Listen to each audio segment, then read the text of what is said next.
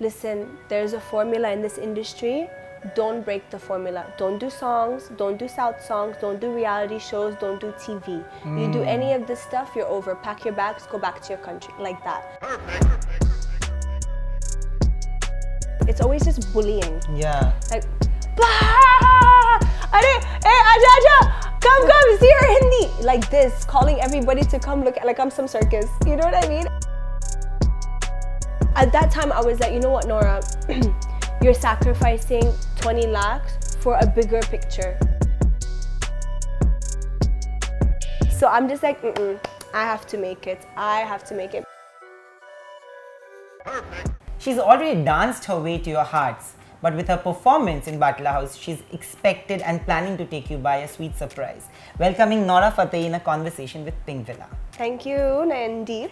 I just How read your name. I've been good. Yeah, I've been really good. Of course, I'm overwhelmed with the response I'm getting for Saki. Yeah.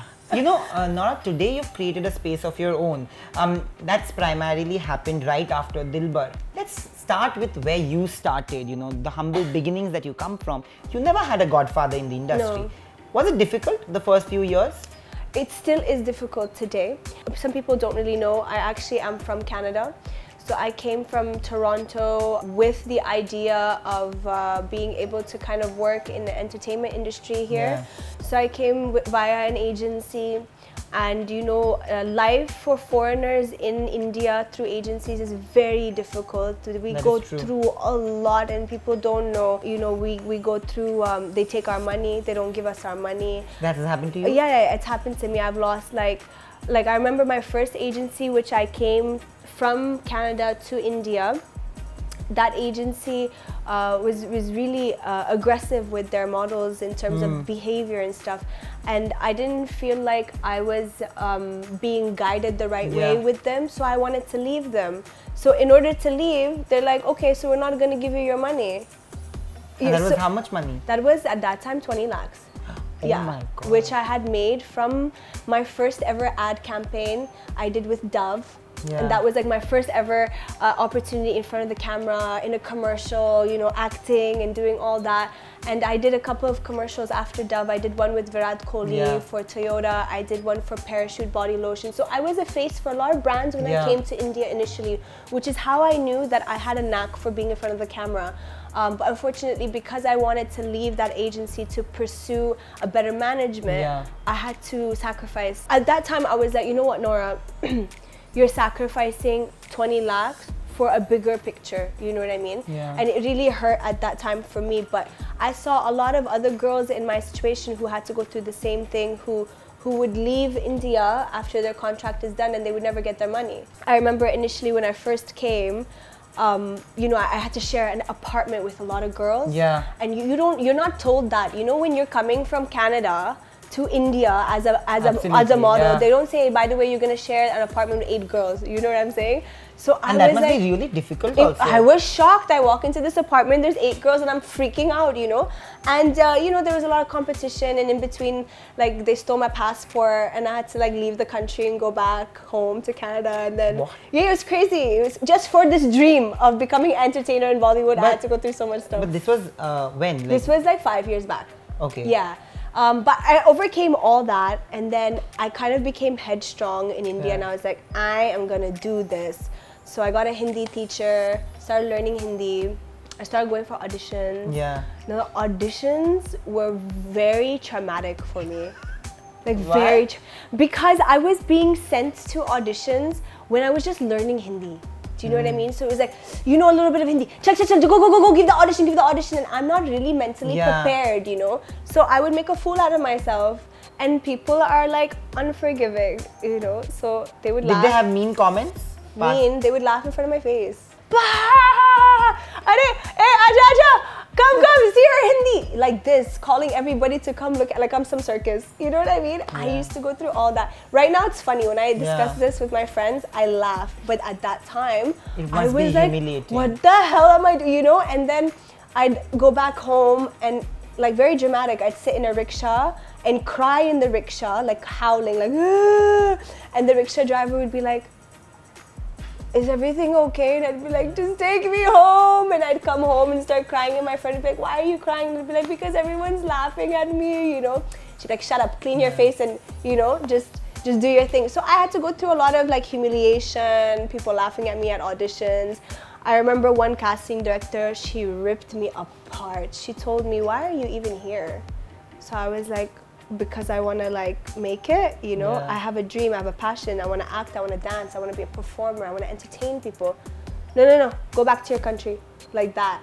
We already have people like you, go back. And I'm just like, you know, so we have to face a lot of that stuff. So, you know, Nora, you were talking about casting directors misbehaving and the woman, but there are a lot of men who are predators, you know, and there are so many men who were named also. Right.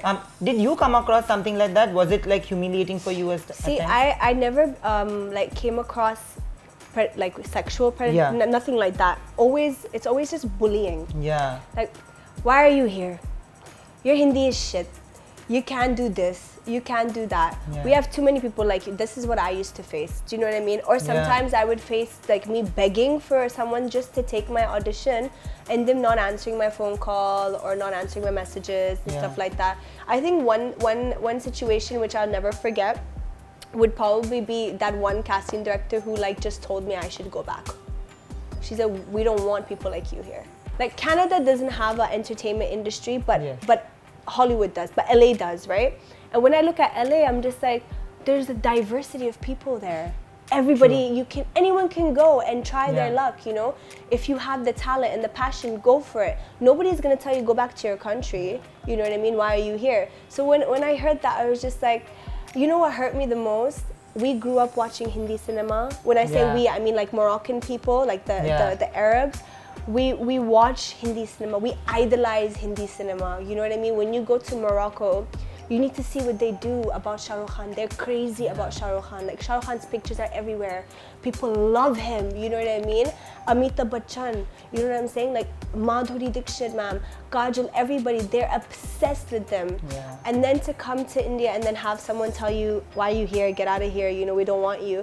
It was like, oh my God, but we love you. You know what I mean? But we love this industry, but we grew up with this industry, you know what I mean? So then, but are these people your friends or family? It's like everybody. You know what I'm trying to say? Like people I know, colleagues, associates, classmates, friends, everybody. Do you know what I mean? Family, so they're like, what?